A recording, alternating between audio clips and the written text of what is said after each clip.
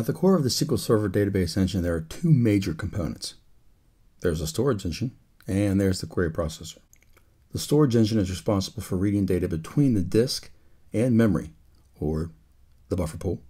The query processor, his job is to accept all queries submitted to SQL Server, devise a plan for those, and then execute that plan that delivers the best required results. For each query it receives, the first job of the query processor is to devise a plan, which describes the best possible way, or at least most efficient way, to execute that query. Its second job is to execute the query according to that plan. Each of these tasks is delegated to a separate component within the query processor. The query optimizer devises the plan and then passes it along to the execution engine, which will eventually execute the plan and get the results back from the database.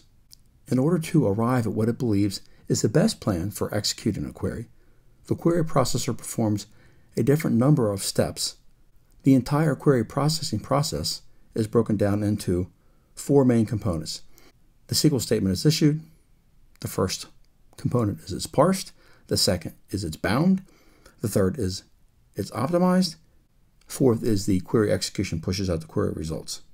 And that's basically how the query optimizer works at a very high level.